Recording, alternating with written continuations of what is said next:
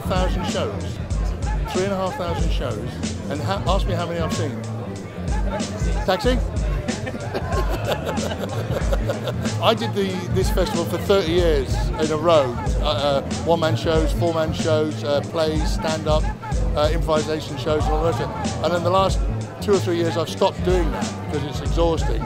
I'm only 21, and 30 years, and so I've just popped up because my wife's doing a one-woman show, and I've just popped up just to meet people like yourself. But I've already just done an improvisation show with Paul Merton because one of the persons dropped out, so I was pulled on stage to do it. You know, while I'm sitting there having a beer, and then 1 minute on stage. I always loved Galway. We were there for the Arts Festival, and it was fantastic. We've been doing the Rose and Dove, and it's just absolutely wonderful.